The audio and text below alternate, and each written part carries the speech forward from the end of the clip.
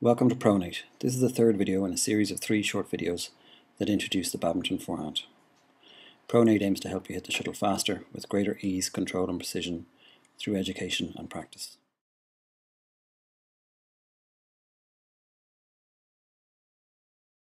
This video concentrates on basic forehand training.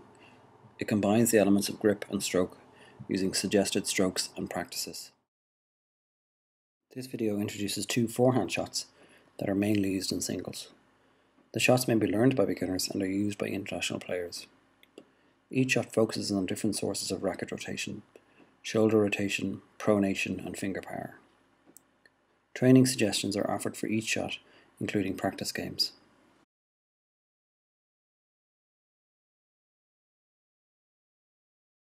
In the next short clip, Lindan in black plays a delayed forehand clear with no body rotation. Watch carefully as it happens quickly. The delayed forehand clear with no body rotation is a deceptive, offensive shot. The aim of the shot is to show the opponent an intended drop shot and afterwards perform a clear shot. If the shot has the desired effect, the opponent will be pressurised at the back of the court, allowing the player to move towards the net to cover likely replies.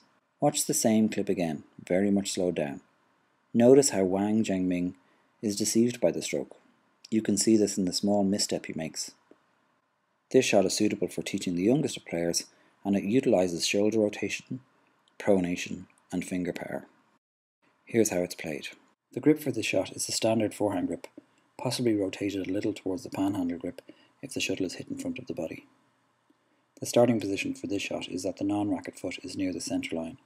The player should be as close to the net as necessary to play the shot to the opposite baseline without difficulty. The player's feet should be roughly shoulder width apart, and the player should be facing forward. The racket should be pointing straight up, slightly ahead of and a half a metre from the side of the body. Start the backswing by moving the elbow forwards and upwards. At the same time, supinate the forearm and bend the elbow so that the racket moves backwards and downwards. Pause when the racket is horizontal and pointing backwards. This indicates to your opponent that you're about to do a drop shot. After the pause, start the forward swing by rotating the shoulder, extending the elbow and pronating the forearm. Tighten the grip just before impact, which should be a bit in front of the face and a half metre to the side of the body. The follow-through consists of continuing to rotate the shoulder, pronating the forearm and clenching the grip until the racket is parallel to the sidelines. After that, circle the racket back up by rotating the shoulder the other way and supinating.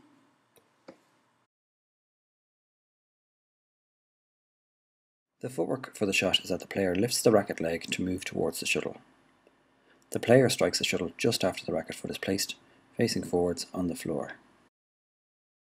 Here's the shot again.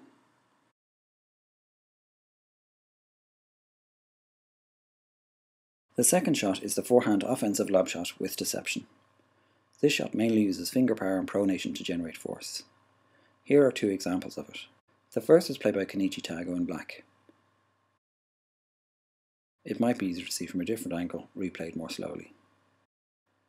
The second shot is played by Taufik wearing red and black. Again, here's the same shot more slowly from a different angle. The aim of the shot is to trick the opponent into thinking you're going to play a forehand net shot and then to play an offensive lob shot. The intention is to get a weak rear court response, and so the player can wait at the front of the mid-court for the reply if the shot is successful. The grip for this shot is the standard forehand grip. The starting position is approximately 2 steps from the net, facing forward with feet shoulder width apart. The racket should be pointed over the net in an upward direction. The swing starts by supinating the forearm until the palm faces up and extending the elbow so the racket moves towards the net tape. When the racket reaches the tape, the racket face will point slightly towards the net. Deception is created by holding this position for as long as possible. A second backswing starts by supinating and moving the hand slightly downwards with the loose grip. The forward swing starts by raising the elbow, pronating and tightening the grip. At the point of impact, the racket face should be facing downwards towards the net. The follow-through consists of continuing the pronation and bending the elbow to arrive at the starting position again. If the second backswing is long, the shuttle will go straight. If it is short, then the shuttle will go cross-court. The footwork for this shot is that the racket foot is placed on the floor at the same time as the net shot is marked. You should be able to see that from the next clip where Lindan in black plays the same shot.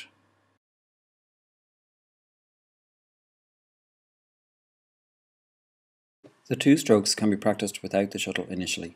Afterwards, practice each shot and their deceptions using hand-fed shuttles. Once the basic technique is learned, targets may be used. When the technique is established and practiced, two players may make rallies from the shots. A final development might be to have a practice game using only these shots. This will give the players greater understanding of what makes each shot successful.